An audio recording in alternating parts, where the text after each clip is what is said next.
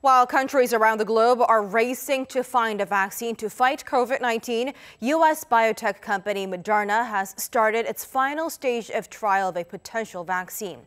Our Jae-hee tells us more. Moderna has entered its last phase of human trials of its COVID-19 vaccine candidate. According to the New York Times on Monday, the Phase 3 clinical trial has enrolled 30,000 healthy people at 89 sites around the U.S. Lasting a couple of months, it's the world's biggest experimental COVID-19 vaccine trial to date.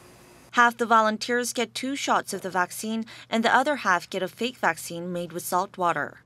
With neither the volunteers nor the medical staff knowing who gets the real vaccines, researchers will monitor the volunteers' health conditions. Despite the new technology Moderna is using, the top U.S. infectious disease official, Dr. Anthony Fauci, said he's not particularly concerned about the safety risk of the trial. He reportedly said researchers should know the efficacy of Moderna's potential vaccine by mid to late fall. U.S. President Donald Trump also announced on Monday that Moderna has officially entered the final stage before approval and expressed optimism.